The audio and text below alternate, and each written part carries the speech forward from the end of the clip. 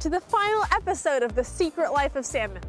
Throughout this series, we have followed the life cycle of our salmon superheroes, from their beginnings as eggs, to Alvin, to fry and smolts. We followed them as they entered the ocean as adults and finally journeyed back to the mouth of the river where they were hatched. But how do they find their way home? This is something scientists only partly understand. The complete truth about how salmon accomplish their truly amazing quest is still not fully understood. In this chapter, we will explain what we know about the last page of our salmon story and learn more about the challenges they encountered during this extraordinary migration back to their home waters.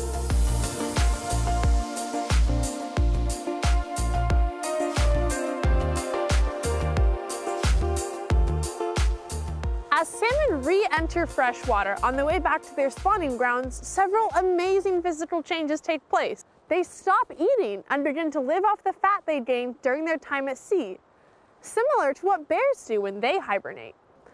It's also at this point that they need to switch from being able to breathe in salt water to breathing in fresh water. This adaptation back to breathing in fresh water again is very hard on their bodies. To save energy, they stop producing the slime that normally protects their scales. Without this natural shield, their bodies are easily cut and bruised by rocks and logs along the way, causing them to lose their scales and grow fungus that eats away their flesh. The outward appearance of bucks changes most dramatically. They grow a big snout called a kype and long teeth that stick out. They use them to fight off other bucks and get the attention of females. Bucks change color to better blend with their surroundings and make them more attractive to hens. On their journey, salmon can travel as many as 15 to 30 miles per day. Swimming against the current, they jump up waterfalls and navigate around obstacles like dams, landslides, and fallen trees. Many don't survive these obstacles. Some become food for bears, eagles, otters, and people.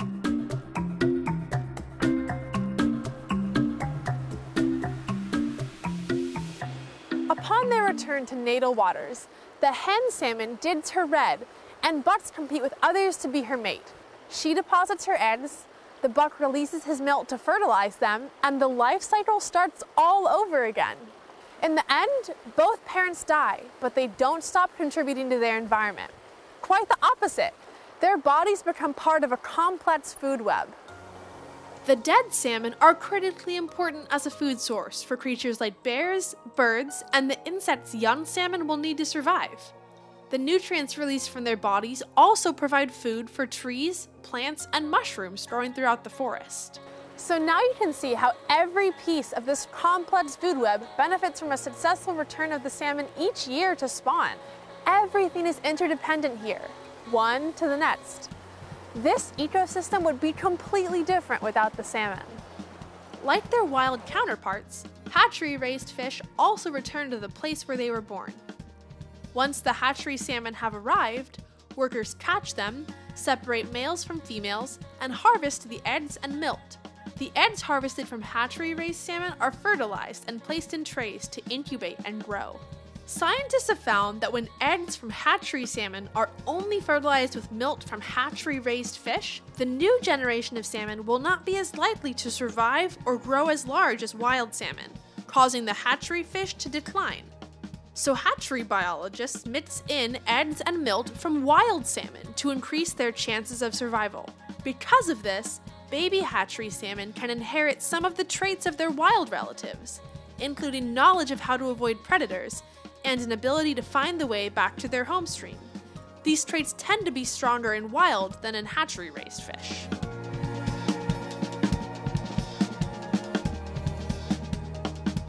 The rivers and streams of the Pacific Northwest used to be so full of wild salmon that fishers like to say they could walk across the water on the backs of fish and never get their feet wet. Imagine that! Today, if salmon were the only means of crossing the rivers, those fishers would be out of luck. Because again, only 6% of the salmon that used to be here in the Pacific Northwest are here today. It's not just fishing that impacts salmon.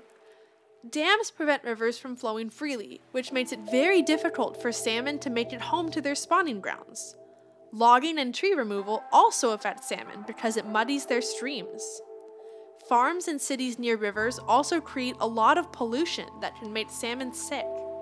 Scientists are doing all they can to understand more about salmon and what humans can do to help them survive and thrive again. However, there are many secrets about salmon that we still don't know. What we do know is that humans are the reason for the decline in salmon populations, but we can also be the ones that help the salmon to recover and live healthy lives. That's right. You and me and everybody we know can do something every day to improve the lives of salmon. The most important thing for you to understand is that you and the salmon are more connected than you might think. How? Take water. We depend on water for almost everything in our lives, from brushing our teeth, to farmers growing the food we eat, to keeping our clothes and dishes clean. Even the electricity powering our homes and schools comes from water flowing over dams here in the Pacific Northwest. We take free-flowing water for granted, but for salmon, every drop is important. How can you help? Pay attention to how many times you use water each day and ask yourself, how can I use less? Turn off the tap while you're washing your hands and brushing your teeth. Take shorter showers or fewer baths. And encourage your friends and family to do the same. Think about what you can do to help salmon. With just a little extra effort, you, your family, and friends can make a real difference in helping these truly fascinating superheroes.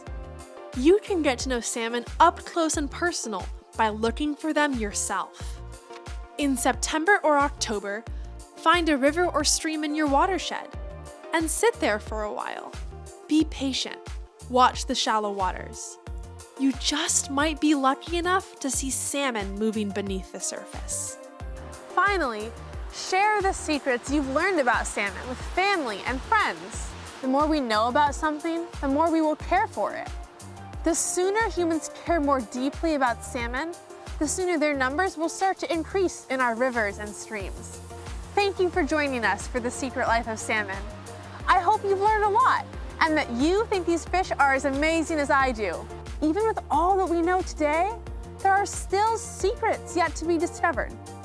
Who knows? You might be the one to uncover the next mystery of these superheroes we call salmon.